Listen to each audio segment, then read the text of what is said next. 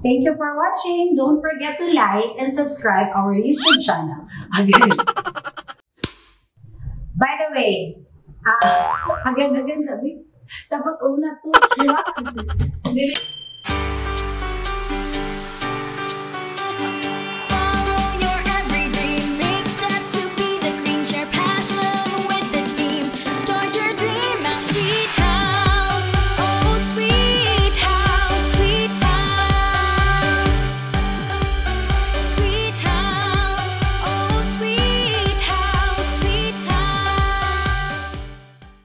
Hello everyone! Mayong adlaw mga higala.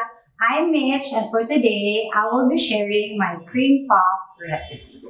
Okay? So I have here, for the cream puff, I have here milk, eggs, butter, sugar and salt, all-purpose flour, and my water. Mamaya sa custard ko, I have egg yolks, milk, sugar, condensed milk, vanilla extract, and my cornstarch. Let's start with the cream puff first, okay? Melt mossy butter together with your water and milk.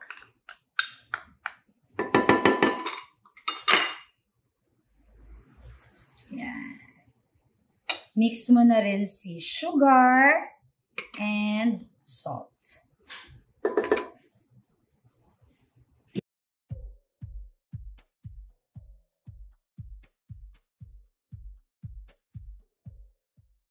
You cook this one until rolling boil stage or around mga 5 to 6 minutes. Okay? Kailangan mag-melt si butter. Yan. So, after 6 minutes, lagay natin si flour. Okay? Tapos, mix mo. Gamitan mo na wooden spoon.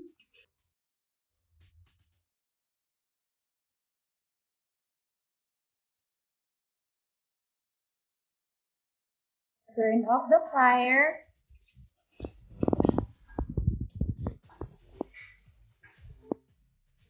Yan. Tapos, transfer natin to sa mixer with paddle attached.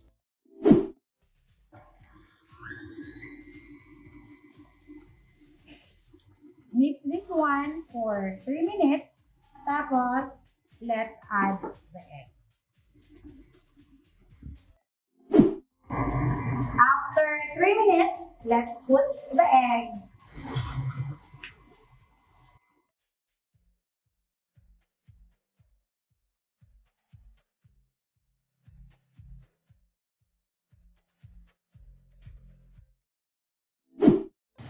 Yan.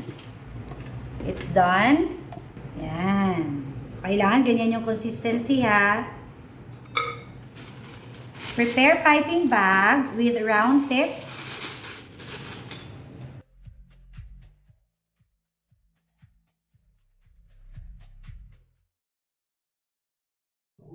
And then I have here cookie sheet with baking paper. You can use silk pot if you want. Okay?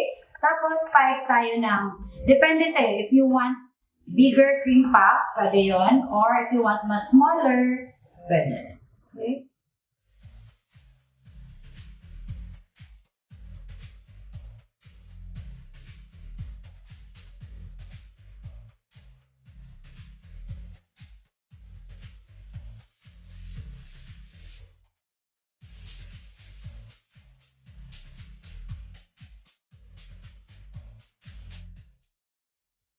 And then, put egg wash before baking. Okay?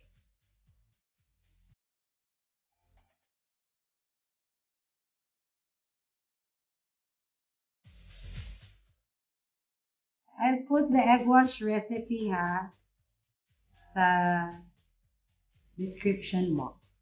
Okay?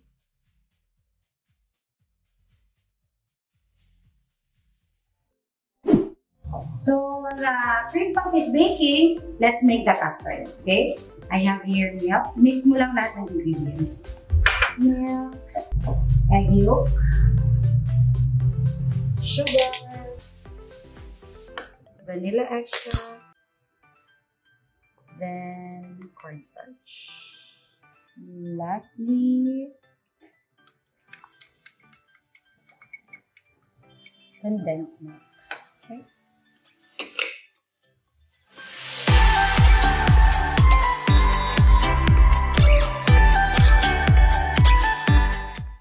A few moments later. So here's our cream puff. It's done already. Mabilis lang yan maglamig. Okay, then prepare piping bag with round tips.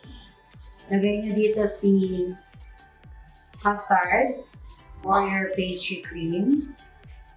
And also I have here melted chocolate. Nilagay ko sa piping bag pang drizzle ko on top later.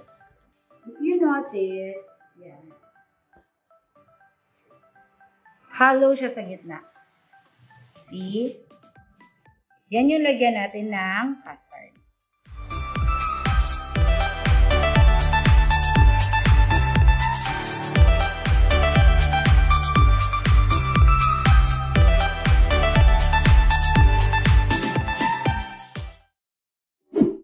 After mo malagyan ng filling, lagyan natin, drizzle natin ng melted chocolate on top.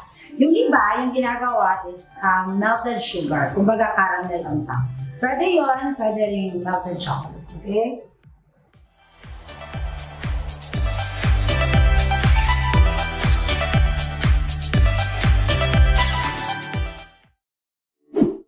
Yan, so, display na natin.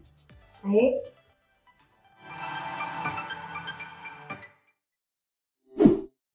So, here you go guys, our cream puff recipe. Thank you for watching. Don't forget to like and subscribe our YouTube channel.